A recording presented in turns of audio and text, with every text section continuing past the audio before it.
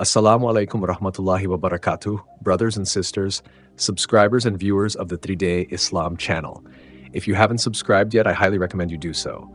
Peace be upon you all. I warmly welcome each of you. Before we begin this video, I want to say a few words. May Allah reward Brother Musa with goodness for the equipment he sent. The studio microphone I'm currently speaking through, the chair, and the lavalier mic for future interviews. All of this will help us develop the channel and create higher quality content. Many projects lie ahead. We are preparing, inshallah. May Allah reward all of you with goodness. In this video, I want to show and explain how I process and work with GPR, ground-penetrating radar data, or simply scans, so that you can better understand what's happening and how everything works. I hope you'll watch and listen attentively. The most interesting part is coming up, inshallah.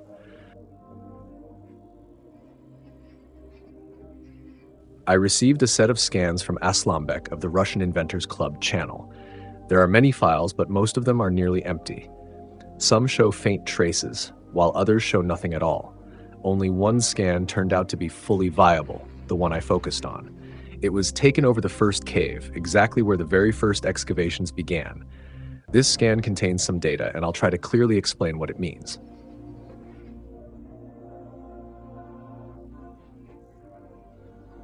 The file was recorded using a ProtonELEC GPR device. Format: it opens easily with a basic text editor. Just double-click it. Inside are Geodata, signals. These numbers are coordinates of points in space along the X, Y, and Z axes. The GPR sends a magnetic pulse underground. If there's a void beneath the surface, it reflects the signal. If there's no void, the wave continues deeper into the rock and gradually fades. The signal strength depends on the radar model, as well as soil type, rock density, moisture, and other factors. These signals generate the point data we see as numerical values.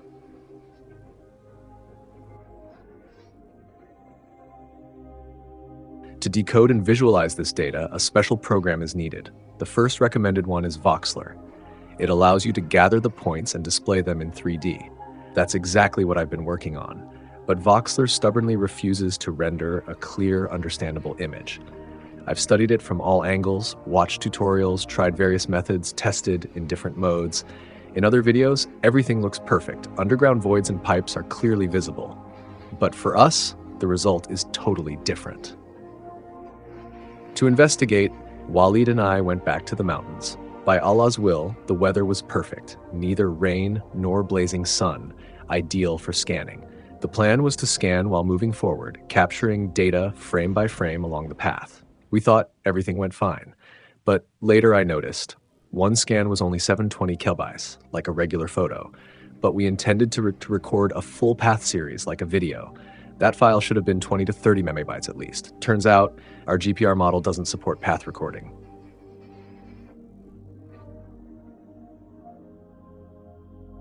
Following Ilman's new advice, we began step by step, like photos, take one scan, move forward 3 meters, take another, and so on. Then shift 3 meters to the side and continue. This way I can understand how the scanning is done and visually see our movement in space using 3D programs.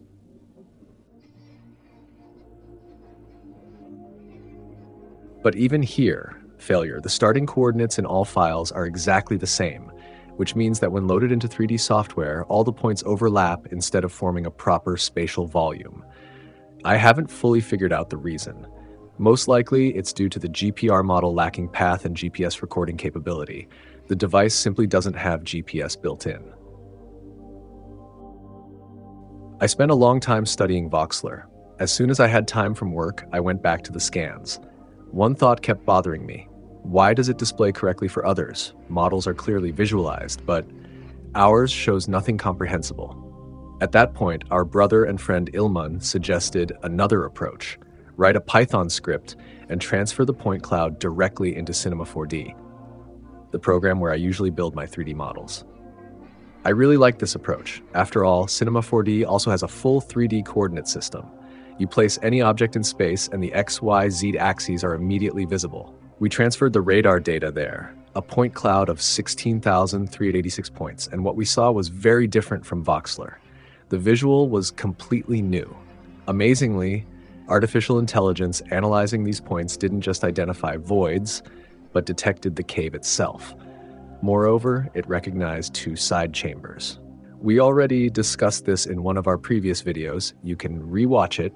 Everything is explained there in detail.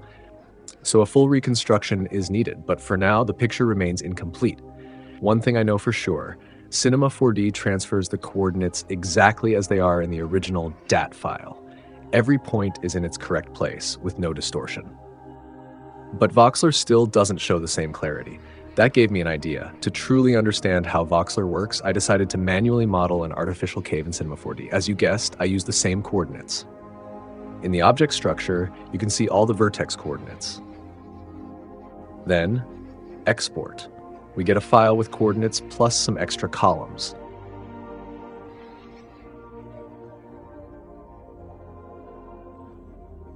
We open it in Excel, delete everything unnecessary, leaving only the XYZ data. Then we copy and paste the values into a plain text file. We save it as .txt, then rename it to .dat so Voxler reads it correctly.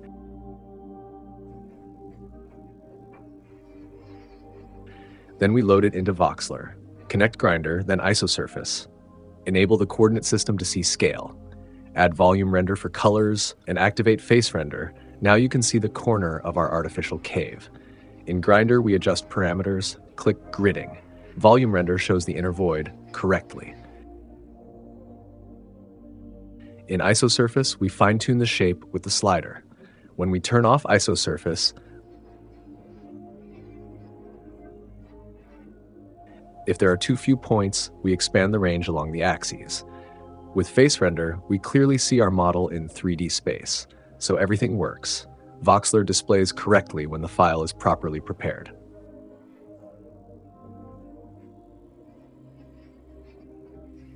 Two years ago, or more, I wanted to show you the cave in full 3D, its appearance, all the details, the terrain. Back then, I planned to do it in Cinema 4D using motion tracking, capturing video, marking points, and overlaying textures for full 3D visualization. But as usual, there were obstacles. No stabilization on the phone, poor lighting in the tunnel, which made the footage unusable, and other technical difficulties. And now, alhamdulillah, it finally worked. Brothers Walid and Sultan entered the tunnel, brought all the necessary equipment, and performed a full scan. And now, here it is. The cave, carved by human hands, meter by meter, with effort, patience, sweat, and perhaps with faith. Compared to the entire Ark, it may seem small, but the amount of labor is enormous. Allahu Akbar.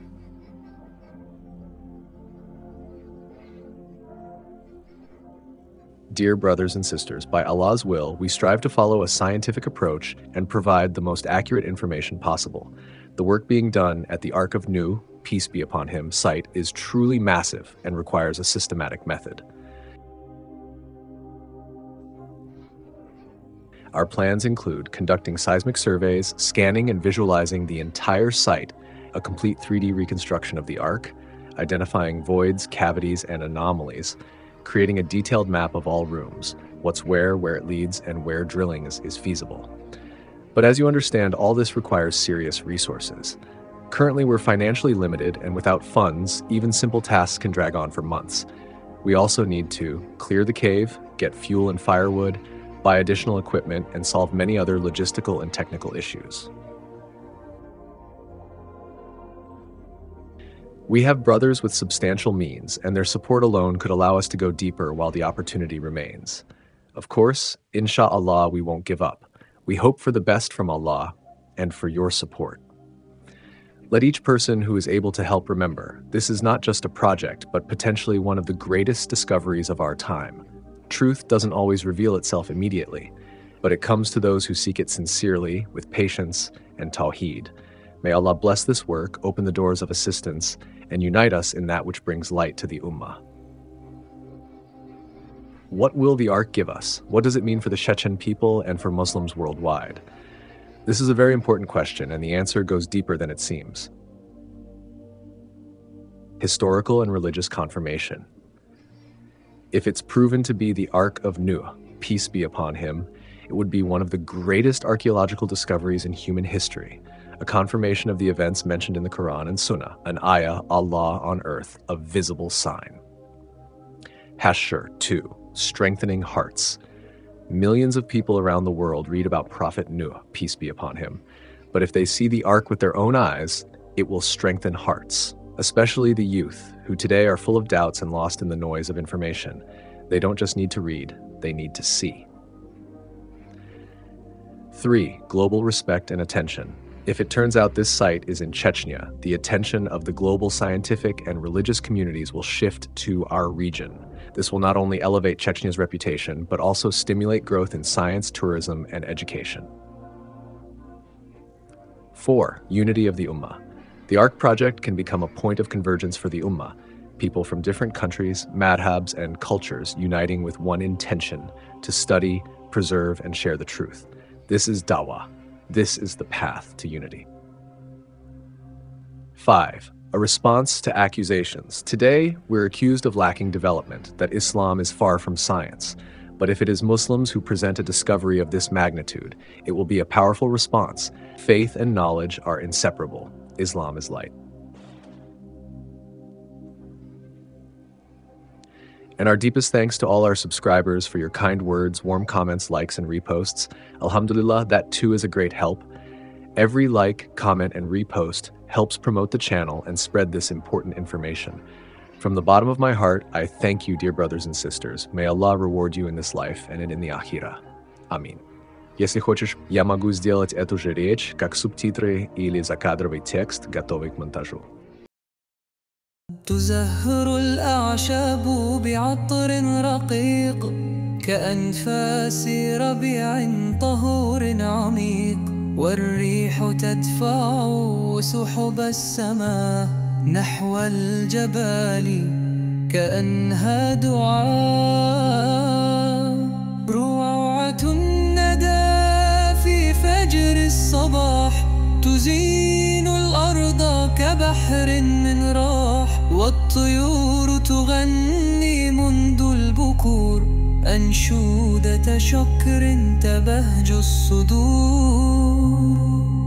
الجبال والقلاع ثابتة في الزمان تحكي حكاية مجد وأمان أحبك يا أرضي يا موطن السلام يحفظك الله يا شيشان الكرام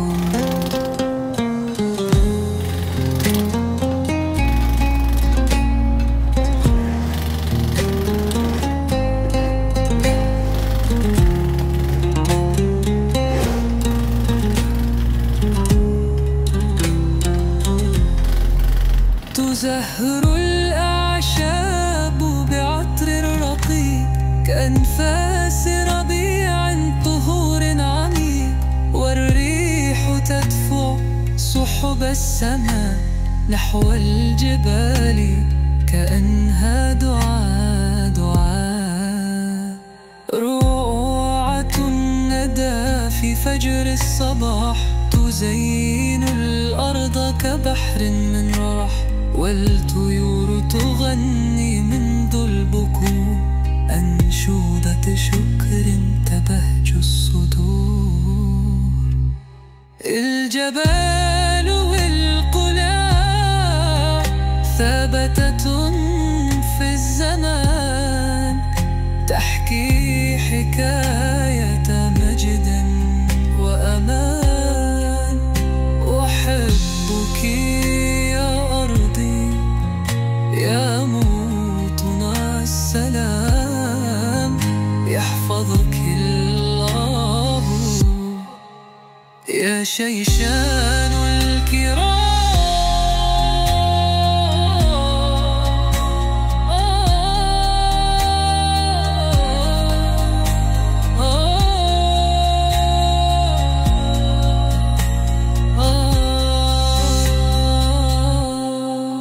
الجبال والقلاع نبتة في الزمان تحكي حكاية يا مجد وأمان.